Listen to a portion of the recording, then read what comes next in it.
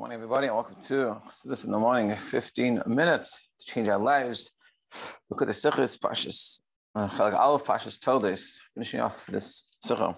So we're discussing how it has been able to Yitzchak and Avraham Yitzchak, that Avraham is the one that helps Yitzchak be best Yitzchak he can be, and we see how special Yitzchak is.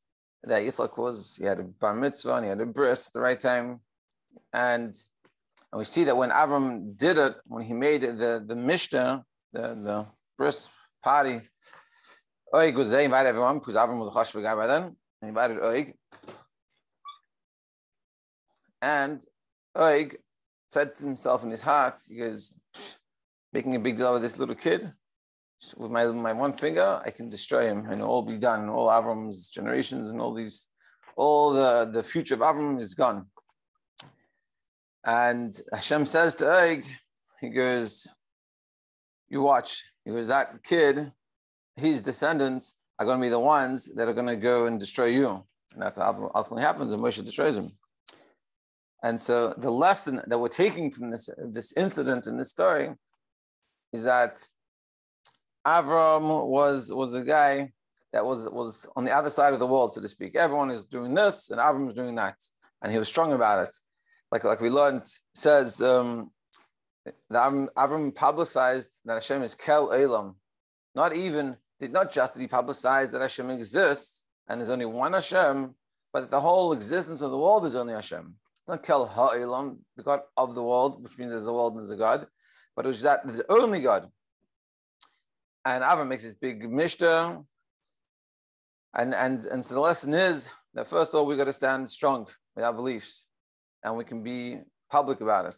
You know, I remember when I was a kid growing up, I would go, once in a while, I'd go to the old age home, Jewish old age home, the community, once in a while. And every time I'd go, it always something that stuck out with me.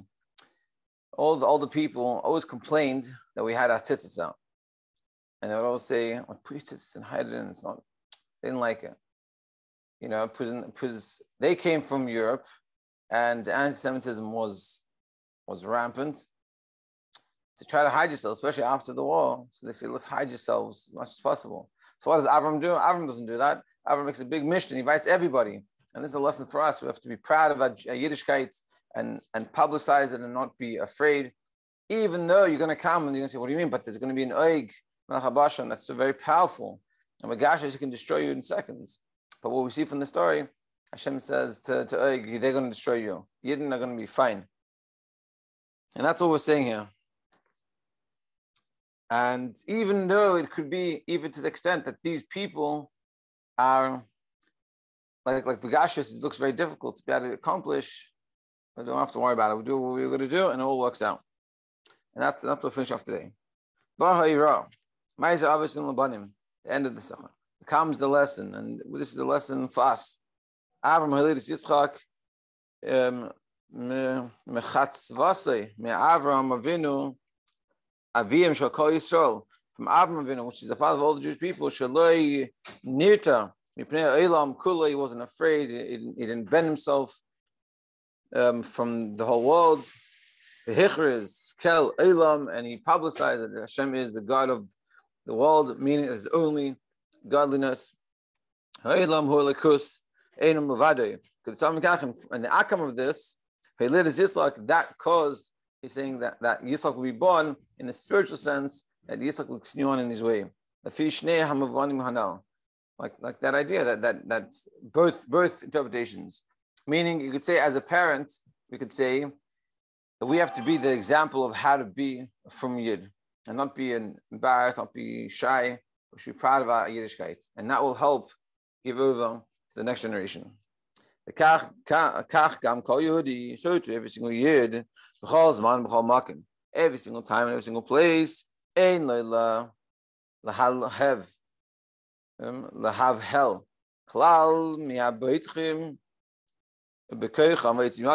So to Yid, you shouldn't worry about a person that's reliant and relying on their own strength and ability. Oig relied on his own strength and ability, and Oig was very strong. We don't have to worry about this. Because we connect with Hashem, which is above reasoning. That person is working according to reasoning. But you're working from above reasoning, connecting with God. Not just in Kedusha things, but also in the mundane.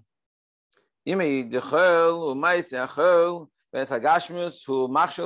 that Gashmius and you go to work with it, and you make it a clear little kus, you make it a godly experience. Whether you share a vart, or you give tzedakah, or you take that money and give tzedakah with it, or you do mitzvahs with it, or you do a Kiddush Hashem with it. There's so many ways and opportunities to bring out Elikus and to show that Elikus is there.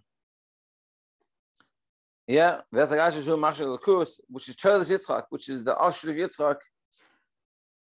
The Maisa is a ruchnis, in the spiritual action that you're doing, meaning the Toldos, meaning is the Torah mitzvahs. And then that causes having more children.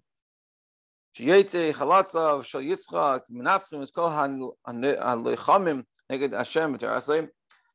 just you have kids that are ones to wage the war against the Oig Malchabashan, so to speak, against the tide. They're fighting against the tide and they're successful. Like a simple way of looking at this, like shluchim. They're fighting against the tide of assimilation, the tide of the struggle of Torah mitzvahs, and they come and they go out to a place and they build Torah mitzvahs, and I'm not scared of it. No Oig. Okay, milchamas Oig, like the war with the Oig at his time, and they go out and they win, and we can produce children that are like this. And this is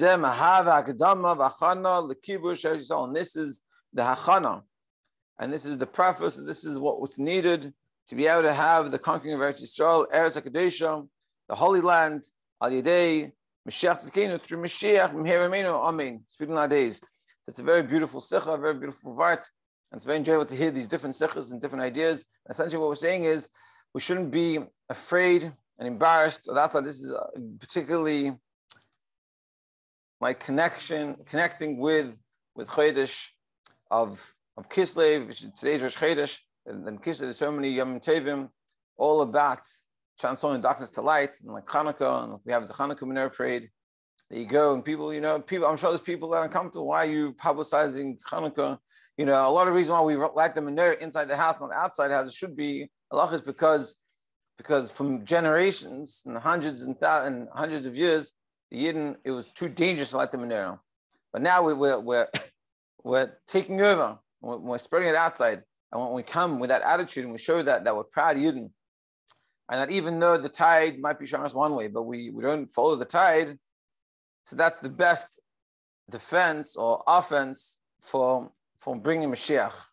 So Mitzvah Hashem, we should do it in our lives, and we should look in ourselves where we have this and where we could be more proud Yidden, where we can express it more. And Mitzvah Hashem, we should be successful. Thank you very much for joining, and have a great day.